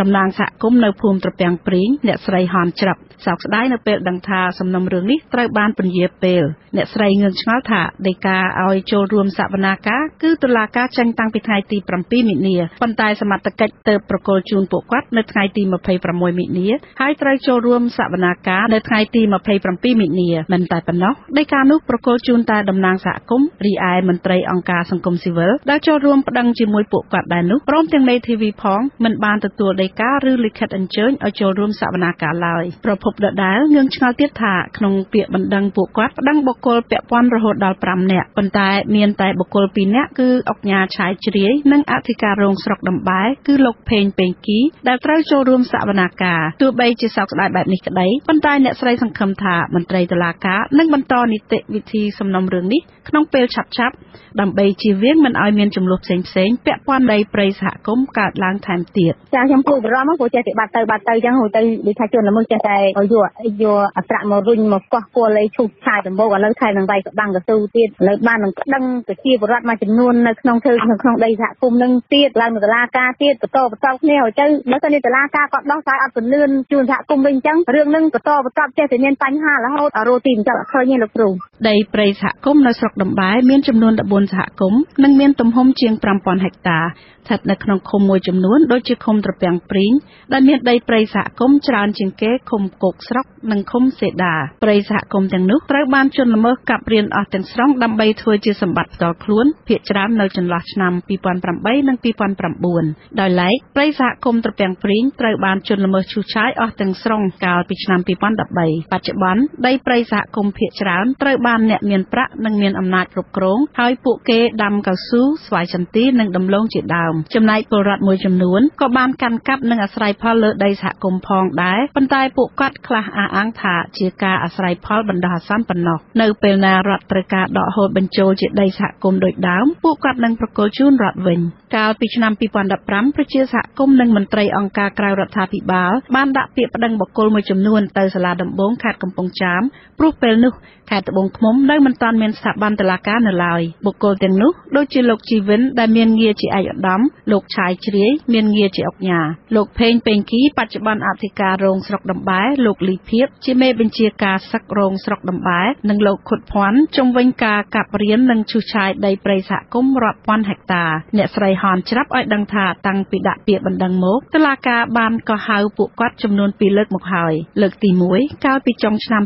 2016ដោយពួកគាត់បានជួបជាមួយមន្ត្រីតុលាការដើម្បីសាកសួរអំពីករណីនេះនិងលើកទី2តុលាការក៏ហៅពួកគាត់ឲ្យចូលរួមសវនាការនៅថ្ងៃទី27មិនិនាឆ្នាំ2018ប៉ុន្តែត្រូវលើកពេលទៅវិញអាស៊ីសេរីមិនអាចតាក់ទងแนะនាំពាក្យអัยការអមសាលាដំបងខេត្តកំពង់ចាមលោកហួតវិធីបានទេនៅថ្ងៃទី29មិនិនាយ៉ាងនេះក្តីមន្ត្រីក្រឡាបញ្ជីសាលាដំបងខេត្តកំពង់ចាមម្នាក់ប្រាប់មន្ត្រីសមាគមអាត60ខេត្តត្បូងឃ្មុំថាសំណុំរឿងនេះនឹងបន្តនីតិវិធីនៅក្រោយចូលឆ្នាំថ្មីប្រពៃណីជាតិខ្មែររួចប៉ុន្តែមិនទាន់កំណត់ពេលវេលាច្បាស់លាស់ទេមន្ត្រីក្រឡាបញ្ជីរូបនោះបញ្ជាក់ថាដីកាកោះនិងលិខិតអញ្ជើញឲ្យដើមបណ្ដឹងនិងមេធាវីចូលរួមសវនាការគឺបានបញ្ជូនចេញទៅខាងរដ្ឋបាលជាយូរណាស់មកហើយលោកក៏មិនដឹងពីមូលហេតុយឺតយ៉ាវនេះដែរតំណាងសហគមន៍ភូមិប្រឡោះឃុំត្រពាំងព្រីងលោកឈិនយ៉ុងមានប្រសាសន៍ថាសំណុំរឿងដីព្រៃសហគមន៍ពួកគាត់បានព្យាយាមសុំកិច្ចអន្តរាគមន៍ពីស្ថាប័នជាតិធំៗជាច្រើនលើកច្រើនសារនិងប្តឹងទៅតុលាការទៀតផងប៉ុន្តែមិនទាន់មានដំណោះស្រាយលោកបន្តថាសំណុំរឿងដែលប្តឹងទៅតុលាការកន្លងមកហាក់ធ្វើឲ្យពលរដ្ឋមួយចំនួនអស់សង្ឃឹមព្រោះពួកគាត់មិនទទួលបានយុត្តិធម៌ហើយដីព្រៃសហគមន៍ភាគច្រើនធ្លាក់ក្នុងដៃរបស់អ្នកមានប្រាក់និងមានអំណាចដដែលជាហេតុធ្វើឲ្យជីវភាពរបស់ពលរដ្ឋមូលដ្ឋានកាន់តែជួបបញ្ហាប្រឈមប៉ុន្តែដីកាក៏ហៅឲ្យតំណាងសហគមន៍ចូលរួមសវនាការកាលពីថ្ងៃទី27មិនិនាធ្វើឲ្យពួកគាត់មួយចំនួនមានសង្ឃឹមឡើងវិញគឺសង្ឃឹមថាតុលាការនឹងបន្តនីតិវិធីសំណុំរឿងនេះក្នុងពេលឆាប់ៗជាថ្មីបន្ថែមទៀតអាជ្ញាធរឃុំសំណុំពរឲ្យដាក់ចូលសហគមន៍វិញដដែលហ្នឹងប៉ុន្តែដោយឯកសារនឹងពាក់ដល់ថ្នាក់ជាតិអស់ឥឡូវវាគិតជាដំណាំកស៊ូរប៉ុន្តែសពពាក់ឲ្យនឹងខាងលើរោគវិធីនៃការដោះស្រាយមិនទេក៏ដល់បានដែរព្រោះកន្លងខួសសមត្ថភាពឲ្យទៅដល់តុលាការហើយពលរដ្ឋនៅឃុំត្រពាំងព្រីងមានចំនួនជាង 3000 គ្រួសារហើយភាគច្រើនពួកគាត់មានមុខរបរធ្វើស្រែនិងចម្ការមេឃុំត្រពាំងព្រីងលោកមុំសាប៊ុនគាត់សម្គាល់ថាកន្លងមកពលរដ្ឋទទួលបានដីសហគមន៍កាន់កាប់និងអាស្រ័យផលច្រើនដែរប៉ុន្តែក្រោយមកមានការលក់ដូរឲ្យគ្នាទៅវិញទៅមកដោយអាជ្ញាធរមូលដ្ឋានមិនបានទទួលស្គាល់ឡើយលោកបញ្ជាក់ថាសំណុំរឿងនេះអាជ្ញាធរឃុំមិនអាចធ្វើអ្វីបានទេព្រោះហួសពីដែនសមត្ថកិច្ចរបស់ខ្លួនយ៉ាងនេះក្តីលោកបារម្ភចំពោះវាសនាដីព្រៃសហគមន៍ទាំងនោះព្រោះអ្នកប្តឹងចាស់តែប្តឹងរីឯអ្នកធ្វើនៅតែអាចកាន់កាប់បានអាជ្ញាធរឃុំសំណុំពរឲ្យដាក់ចូលសហគមន៍វិញដដែលហ្នឹងប៉ុន្តែដោយឯកសារនឹងពាក់ដល់ថ្នាក់ជាតិអស់ឥឡូវវាគិតជាដំណាំកស៊ូរប៉ុន្តែសពពាក់ឲ្យនឹងខាងលើរោគវិធីនៃការដោះស្រាយមិនទេក៏ដល់បានដែរព្រោះកន្លងខួសសមត្ថភាពឲ្យទៅដល់តុលាការហើយមន្ត្រីជាន់ខ្ពស់ផ្នែកពង្រឹងសិទ្ធិអំណាចសហគមន៍នៃសមាគមការពារសិទ្ធិមនុស្សអាត60លោកប៉ែនប៊ុនណាដែលចូលរួមប្តឹងជាមួយសហគមន៍លើសំណុំរឿងបំផ្លិចបំផ្លាញព្រៃសហគមន៍ដែរនោះមានប្រសាសន៍ថាដោយសារការប្រគល់ដីកាឲ្យចូលរួមសវនាការមានភាពយឺតយ៉ាវនិងមិនគ្រប់គ្នាផងនោះទើបសំណុំរឿងនេះត្រូវបានលើកពេលលោកមើលឃើញថាមន្ត្រីតុលាការមានឆន្ទៈក្នុងរឿងនេះព្រោះពួកគេបានបញ្ជូនដីកាកោះនិងលិខិតអញ្ជើញឲ្យទៅដើមបណ្ដឹងរួមទាំងមេធាវីដើម្បីចូលរួមសវនាការទៀតផងប៉ុន្តែអាចដោយសារកំហុសផ្នែករដ្ឋបាលលើសពីនេះ ក្នុងដីកាកោះនោះបានបញ្ជាក់ច្បាស់ពីមាត្រាដែលត្រូវយកមកប្រើក្នុងសវនាការទៀតផងនៅក្នុងដីកាកោះហើយបានបញ្ជាក់ច្បាស់ហើយបញ្ជាក់ថាសវនាការដោយយោងតាមបទបញ្ញត្តិមាត្រា97កថាខណ្ឌទី1ចំណុចទី6បាននៃច្បាប់ព្រៃឈើអញ្ចឹងចៅក្រមដែលលោកយកសំណុំរឿងមកសវនាការដោយយោងតាមមាត្រាហ្នឹងហើយបើយើងអានមាត្រាហ្នឹងទៅមាត្រា97បទល្មើសនេះជាបទល្មើសអក្រិតទី1ត្រូវរឹបអូសយកទ្រព្យសម្បត្តិទាំងអស់យកវត្ថុតាងអស់អញ្ចឹងអ្វីដែលយើងប្រឹង5000ហិកតាហ្នឹងទី1ត្រូវរឹបអូសយកមកជាសម្បត្តិរដ្ឋបាទទី2ទោសគឺត្រូវពី5ឆ្នាំទៅ10ឆ្នាំទោះបីជាយ៉ាងណាក្តីប្រជាសហគមន៍នៅឃុំត្រពាំងព្រីងលើកឡើងថាប្រសិនបើសំណុំរឿងនេះតុលាការមិនអាចផ្ដល់យុត្តិធម៌ជូនពួកគាត់បានទេគឺធ្វើឲ្យប្រជាពលរដ្ឋកាន់តែបាត់បង់ជំនឿទុកចិត្តលើប្រព័ន្ធច្បាប់ជាក់ជាមិនខាននាងខ្ញុំស្ងួនអមរាអាស៊ីសេរី Washington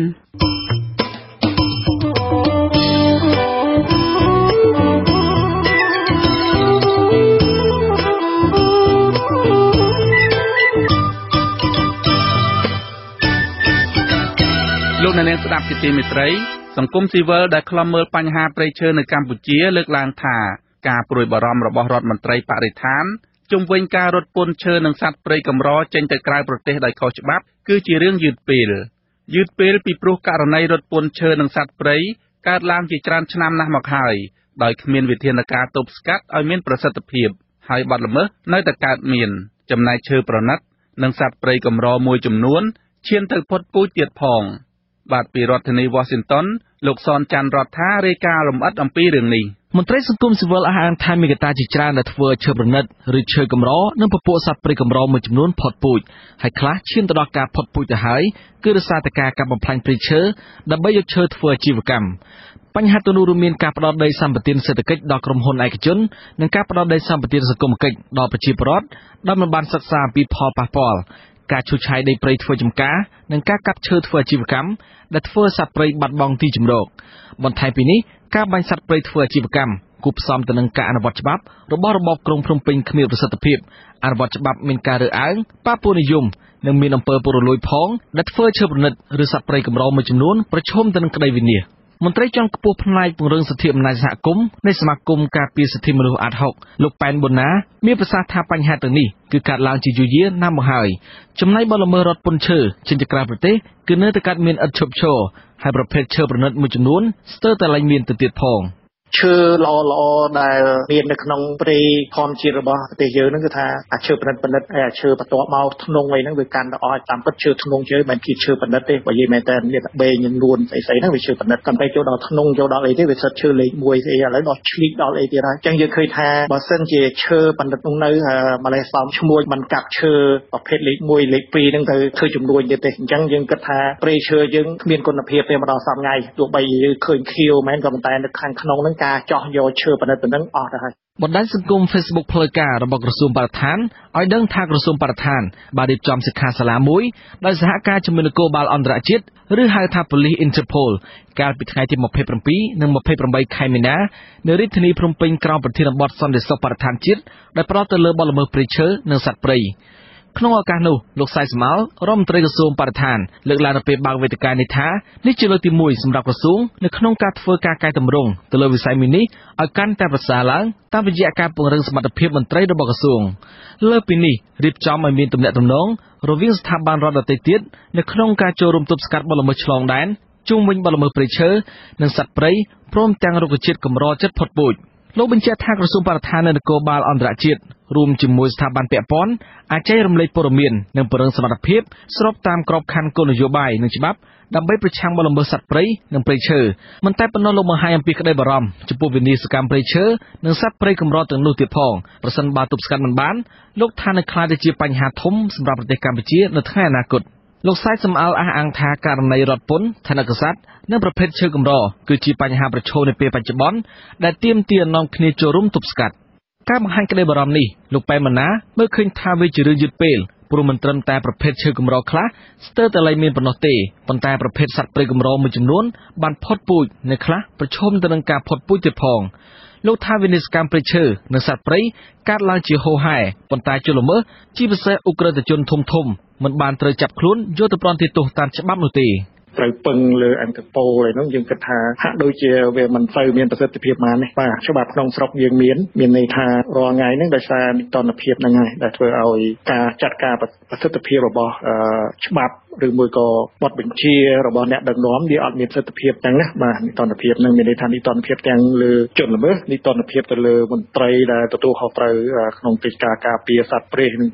ព្រៃឈើហ្នឹងយើងឃើញតិចតួចណាស់ដែលត្រូវបានថាបានតុលាការហ្នឹងផ្តន្ទាទោសកាលពីខែមករាឆ្នាំ2016របបលហ៊ុនសែនបានសម្រេចបង្កើតគណៈកម្មការជាទប់ស្កាត់និងបង្ក្រាបបទល្មើសព្រៃឈើដើម្បីទប់ស្កាត់និងបង្ក្រាបសកម្មភាពកាប់ឈើការនាំឈើចេញទៅក្រៅប្រទេសដោយខុសច្បាប់និងបទល្មើសព្រៃឈើផ្សេងៗទៀតនៅភូមិភាគឦសានប៉ុន្តែក្រោយមកបានពង្រីកវិសាលភាពការងាររបស់ខ្លួននៅទូទាំងប្រទេសកាលពីថ្ងៃទី18ខែមេសាឆ្នាំ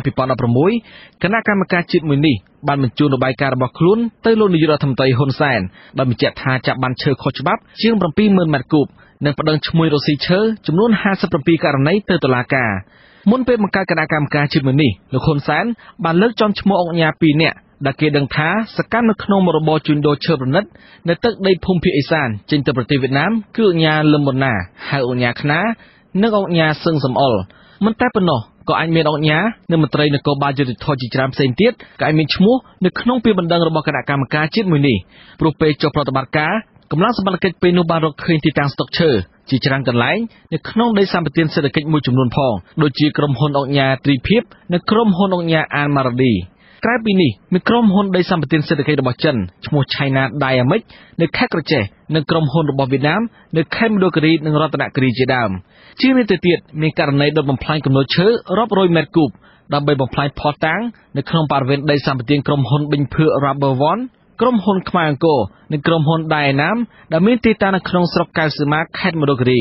ការជីកដីកប់ឈើប្រណិតឬយកឈើប្រណិតទៅបោះចោលនៅក្នុងស្រុកអូរ៉ាំងឪខេត្តត្បូងឃ្មុំដែលគេដឹងថាជាឈើរបស់អង្គការថៃទោះបីជាយ៉ាងនេះក្តីជាង2ឆ្នាំមកហើយសំណុំរឿងក្តីទាំងនោះស្ងាត់សូន្យឈឹងរីឯបទល្មើសរាប់ពុនឈើចេញទៅក្រៅប្រទេសកាន់តែកើនឡើងឥតឈប់ឈរកាលពីខែឧសភាឆ្នាំ2017អង្គការទីភ្នាក់ងារស៊ើបអង្កេតបរិស្ថានអន្តរជាតិហៅកាត់ថា EIA បានជារបាយការណ៍របស់ខ្លួនបង្ហាញថាបើទោះបីជាស្ថិតនៅក្នុងកំឡុងពេលយុទ្ធនាការបង្ក្រាបនិងការបិទនាំចេញឈើទៅក្រៅប្រទេសពីសំណាក់គណៈកម្មការជាតិដែលដឹកនាំដោយលោកសៅសុខាក្តីប៉ុន្តែទំហំនាំឈើខុសច្បាប់ចេញពីប្រទេសកម្ពុជាទៅកាន់ប្រទេសវៀតណាមចន្លោះពីខែមករាឆ្នាំ2016ដល់ខែមីនាឆ្នាំ2017គិតជាទឹកប្រាក់មានចំនួនជិត$300 លានសហរដ្ឋអាមេរិកដោយឡែកគ្រាន់តែចន្លោះខែវិច្ឆិកាឆ្នាំ2016ដល់ខែមីនាឆ្នាំ2017ទំហំឈើនាំចេញពីកម្ពុជាទៅកាន់ប្រទេសវៀតណាមមានចំនួនជាង300,000 ម៉ែត្រគូបមិនតែប៉ុណ្ណោះក៏មានរបាយការណ៍មួយទៀតបង្ហាញថាការនាំឈើខុសច្បាប់ចេញពីកម្ពុជាទៅកាន់ប្រទេសវៀតណាមក្នុងឆ្នាំ2017គឺកើនឡើងបន្ថែមទៀតបើធៀបទៅនឹងឆ្នាំ2016រីឯចំនួនសត្វព្រៃវិញកន្លងមកលើអត្ថបទកាសែតក្នុងស្រុកឲ្យដឹងថាមន្ត្រីជំនាញនិងសមត្ថកិច្ចតែបង្ក្រាបជាហូរហែប៉ុន្តែមានករណីខ្លះអាជ្ញាធរមិនបានបង្ក្រាបនោះទេជាមួយគ្នានេះនៅតាមភោជនីយដ្ឋាននិងនៅតាមតំបន់កំសាន្តមួយចំនួនក្នុងខេត្តភាគឦសាននិងខេត្តដែលមានព្រៃឈើច្រើនដូចជាខេត្តក្រចេះខេត្តស្ទឹងត្រែងខេត្តរតនគិរីខេត្តមណ្ឌលគិរីខេត្តកំពង់ធំនិងខេត្តព្រះវិហារជាដើមសកម្មភាពជួញដូរសត្វព្រៃនៅតែកើតមានដដែលដោយគ្រាន់តែកន្លែងខ្លះលក់ដូរដោយលួចលាក់និងខ្លះទៀតលក់បើកចំហតែប៉ុណ្ណោះអ្នកសម្របសម្រួលលេខាធិការដ្ឋានបណ្ដាញការពារព្រៃឡង់លោកសេងសុខហេងយល់ថាការព្រួយបារម្ភរបស់រដ្ឋមន្ត្រីក្រសួងបរិស្ថានគឺឆ្លុះបញ្ចាំងពីស្ថានភាពនៅពេលបច្ចុប្បន្នក៏ប៉ុន្តែលោកថាវាជារឿងយឺតពេលលោកបន្តថាការស្នើសុំសហការជាមួយប៉ូលីសអន្តរជាតិឲ្យជួយទប់ស្កាត់ការបង្ក្រាបបទល្មើសព្រៃឈើនិងសត្វព្រៃនោះគឺប្រហែលជាមិនអាចទៅរួចនោះទេលោកថាអ្វីដែលអាជ្ញាធរត្រូវធ្វើគឺអនុវត្តច្បាប់ឲ្យបានច្បាស់លាស់ជាងមុនខ្ញុំមិនដឹងថាតើប៉ូលីសអង្គរពលមានទូនាទីបង្ក្រាបបទល្មើសព្រៃឈើនៅក្នុងប្រទេសកម្ពុជាដែរអត់នោះខ្ញុំមិនដឹងទេប៉ុន្តែមកដល់ពេលនេះយើងគិតថារដ្ឋាភិបាលខ្លួនឯងនឹងគួរតែពង្រឹងការអនុវត្តច្បាប់យើងគិតថាមានបបារោព្រមតែជប់ពាក្យពន្ធនឹងអកតកម្មព្រៃឈើនឹងទេរស់ស៊ីឈើខុសច្បាប់នោះទេរួមទាំងមន្ត្រីដែលមានអំណាចក្នុងជួររដ្ឋាភិបាលខ្លួនឯងរួមទាំងអង្គការដែលមានលុយមានកាក់អាជ្ញាធរនៅគ្រប់មួយចំនួនធំរដ្ឋាភិបាលមិនដឹងទេអញ្ចឹងរដ្ឋាភិបាលនឹងគួរតែអនុវត្តច្បាប់ខ្លួនឯងសិនមុននឹងស្នើសុំទៅដល់អន្តរជាតិឬក៏ប៉ូលីសអង្គរពលឲ្យជួយទប់ស្កាត់ឲ្យជាអន្តរាគមន៍លោកមើលឃើញថាអក្រិតកម្មព្រៃឈើនិងសត្វព្រៃដែលពិបាកទប់ស្កាត់បំផុតគឺសំណុំរឿងដែលមានជាប់ពាក់ព័ន្ធជាមួយមន្ត្រីមានអំណាចអង្គការនិងអាជ្ញាធរមួយចំនួនក្នុងជួររដ្ឋាភិបាលតែម្ដង ថាជាទូទៅយើងឃើញថាក្រមអុកញ៉ាក្រមអីដែលរស់ស៊ីឈើឬក្រមមន្ត្រីត្រៃយោធារស់ស៊ីឈើនោះទោះបីតែគេដឹងឈ្មោះមានផុសតាងដាក់ទៅយ៉ាងណាក្តីក៏មិនឃើញមានការអនុវត្តច្បាប់អន្តរាគមន៍ត្រឹមត្រូវតាមច្បាប់ផងដែរក៏ប៉ុន្តែពួកគេទាំងអស់នោះគឺនៅតែមានសេរីភាពនៅតែមានគេថាធ្វើសកម្មភាពយ៉ាងសេរីភាពយ៉ាងពេញលេញក្នុងការនាំជួយចេញទៅក្រៅប្រទេសដោយមានការរារាំងពីអាជ្ញាធរពីសមត្ថកិច្ចតាមតំបន់ហើយទន្ទឹមនោះមានក្រុមអ្នករស់ស៊ីឈើមួយចំនួនដែលត្រូវបានតុលាការឬក៏ចាប់ដាក់ពន្ធនាគារក៏បានតែមានរយៈពេលខ្លីទៅក៏លេងទៅវិញទៅរស់ស៊ីឈើធម្មតាវិញលោកសេងសុខេងយល់ថាសកម្មភាពទាំងនេះបង្ហាញពីចំណុចខ្សោយនៅក្នុងការអនុវត្តច្បាប់របស់អាជ្ញាធរអំពើពុករលួយការនិយមបកពួកគឺជាមូលហេតុមិនអាចបញ្ឈប់ឧក្រិដ្ឋកម្មព្រៃឈើនិងសត្វព្រៃនៅក្នុងប្រទេសកម្ពុជាបានលោកបន្ថែមថាប្រសិនបើរបបក្រុងភ្នំពេញមានឆន្ទៈទប់ស្កាត់និងបង្ក្រាបបទល្មើសព្រៃឈើរួមនឹងសត្វព្រៃពិតប្រាកដអាជ្ញាធរក៏បីអនុវត្តច្បាប់ឲ្យបានម៉ឺងម៉ាត់ដោយចាប់ផ្ដើមពីការចាត់វិធានការទៅលើបណ្ដឹងឧក្រិដ្ឋជនធំៗនៅក្នុងសំណុំរឿងដែលគណៈកម្មការជាតិទប់ស្កាត់និងបង្ក្រាបបទល្មើសព្រៃឈើបានបញ្ជូនទៅតុលាការជាងនេះទៅទៀតរបស់លោកហ៊ុនសែនត្រូវតែផ្ដល់សិទ្ធិអំណាចនិងការសហការបានទូលំទូលាយជាមួយប្រជាសហគមន៍មូលដ្ឋាននិងអង្គការសង្គមស៊ីវិលចំពោះការទប់ស្កាត់និងបង្ក្រាបបទល្មើសព្រៃឈើដោយគ្មានការរារាំងខ្ញុំសនចាររថាអាស៊ីសេរីរាយការណ៍ពីរដ្ឋធានី Washington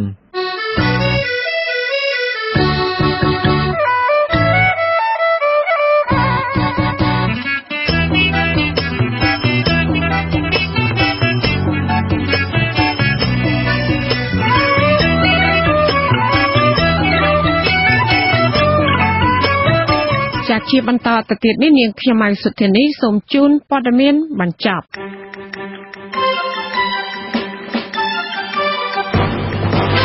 អតីតអភិបាលខេត្តតាកែវលោកឡាយវណ្ណៈដែលត្រូវបានដកចេញពីមុខតំណែងកាលពីពេលថ្មីៗនេះ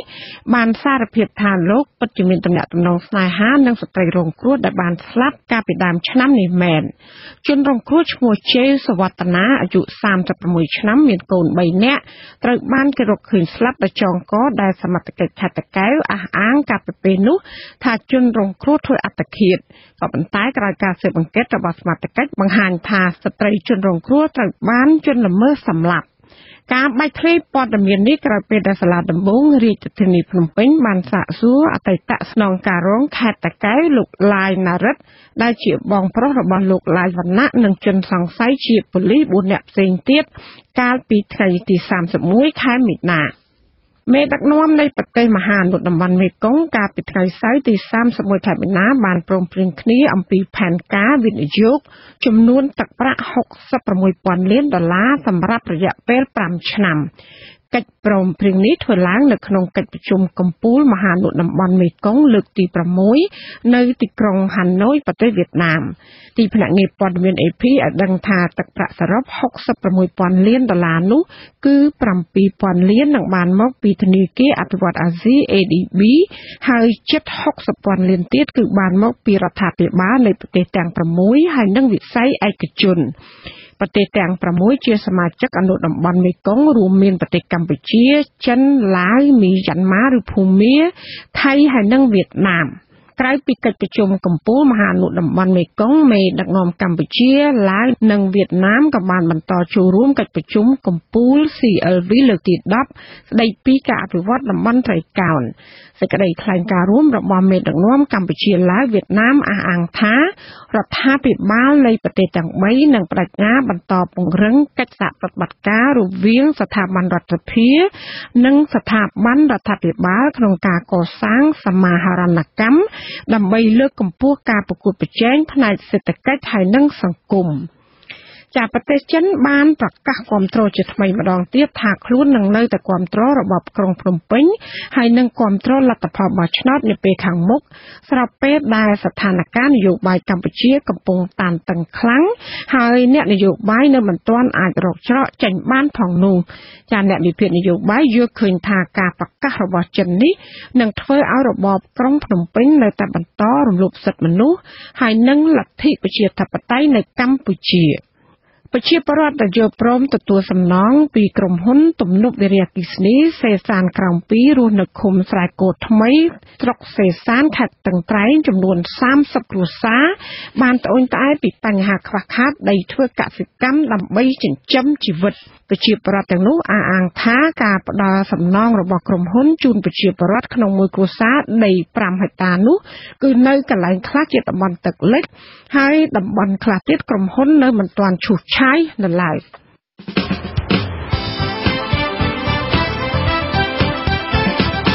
លោកនាងកញ្ញាអ្នកស្ដាប់ជាទីមេត្រីកម្មវិធីផ្សាយរយៈពេល1ម៉ោងនៃវិទ្យុអាស៊ីសេរីជាភាសាខ្មែរនៅពេលនេះចប់តែប៉ុណ្ណេះ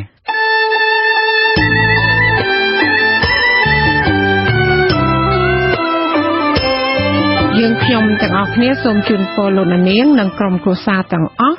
សូមជួបប្រកបតែនឹងសេចក្តីសុខសេចក្តីចម្រើនជានិរន្តរ៍ខ្ញុំបាទវ៉ែនសុមេតចា៎នាងខ្ញុំម៉ៃសុធានីព្រមទាំងក្រុមការងារទាំងអស់នៃវិទ្យុអាស៊ីសេរីសូមអរគុណនិងសូមជម្រាបលាចា៎សូមជម្រាបលា